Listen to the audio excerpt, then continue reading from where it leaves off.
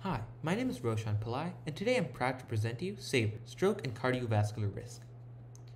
Cardiovascular risk is the risk of a person developing cardiovascular disease, and heart disease is the leading cause of death for both men and women in the United States. Most of the current warning tools have a problem where they utilize threshold levels where a warning is given when a patient's symptom crosses a threshold. But the problem is, this threshold method does not take into account other signs and symptoms, demographics, or social factors to get a holistic view of a patient's risk. I wanted to use wearable technology because it's rapidly on the rise, and wearables provide a non-invasive approach to monitoring and storing a patient's health data, and patients wear these products all throughout the day. I began by using NIH data and used XGBoost, a Python-based library for machine learning, and did a random forest algorithm.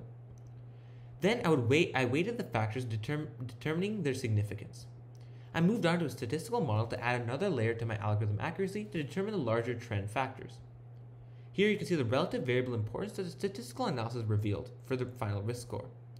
I then combined the two, machine learning and statistical model, using an assembling model. To create my app, SAVR, I used Apple HealthKit and Ionic to create SAVR, a user-friendly application for patients. The final accuracy of my final algorithm was over 90% with my assembling model. And now, here's a demo. Let's begin with a login to keep your details secure. Let's use a predetermined patient for now. Here is the SAVE home screen. Let's start with risk factor entry.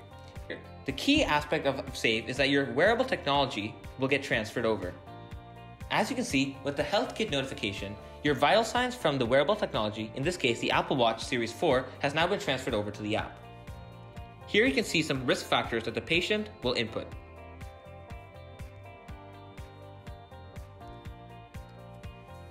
After analyzing the data, the risk score analysis will occur.